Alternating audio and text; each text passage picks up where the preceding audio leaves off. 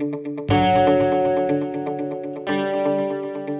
I'm Ben. This is the first episode in our series, Hello WatchKit, where we'll get you up and running with a real Apple Watch app in no time flat. So let's go ahead and get started. First, we'll need to open up Xcode.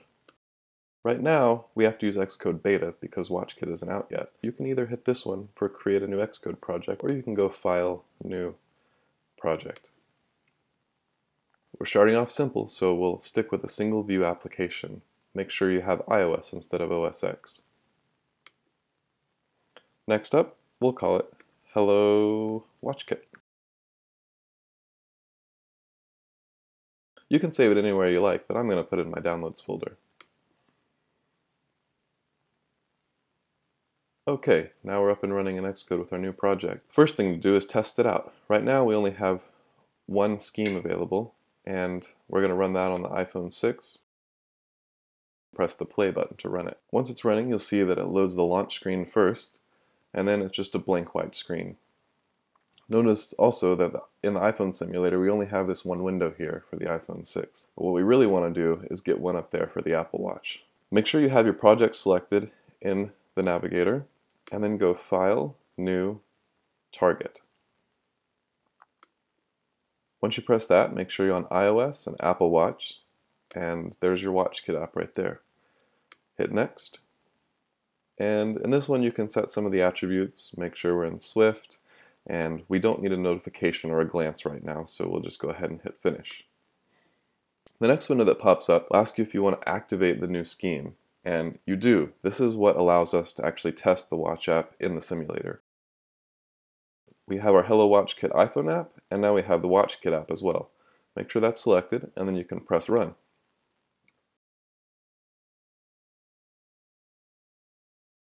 Now you notice that we have the iPhone simulator here, but we also have the Apple Watch simulator with a black screen, and we can tell that it's working because we see the time and the charging indicator there. The next thing we're going to do is go back to the Navigator, and we can open up these two groups here. The first is the WatchKit Extension, and that's the code that actually runs on the iPhone itself. And the next one is the WatchKit app, and that's what's stored on the Apple Watch. You notice that in the WatchKit app, there's only the storyboard there, and your interface controller is stored on the phone. So the iPhone runs all the code, and it simply talks to the view that's in the WatchKit app. Let's check out what's in there. So you'll see a normal storyboard layout that you're used to. What you can do now is search the object library for a label, and we'll drag and drop that on there. And we'll also grab a separator and put that right underneath it. So in order to be able to set this label, we need to hook it up to our interface controller. So to do that, I'm going to open up the Assistant Editor, which is the Venn diagram looking icon in the upper right. I'm going to have my label selected and hold down the Control key on my keyboard and drag over just below the class definition. And I'm going to call this Title Label and hit Connect. Notice that we have this function called awakeWithContext. That's kind of like a view-did load for the iPhone app. So this function gets called as soon as this interface is loaded up, and this is what we want to do to actually populate our label. We can say title label dot setText and put in Hello WatchKit. Notice that what I didn't do is say title label dot text.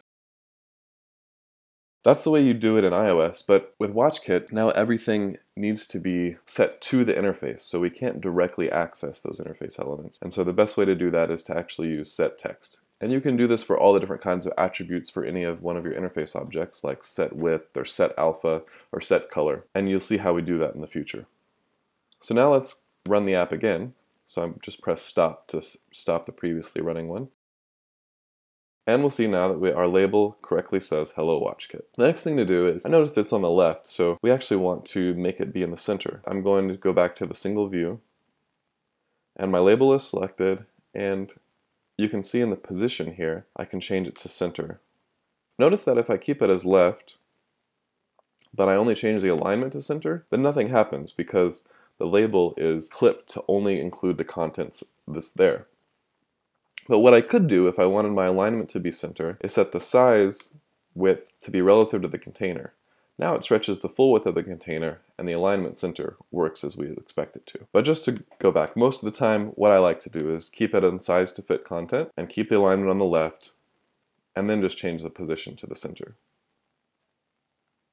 Now if we run that, you'll notice that our label is now in the center. So thanks for watching this first part of the series. Next up, we're going to learn how to make a map inside of your WatchKit app.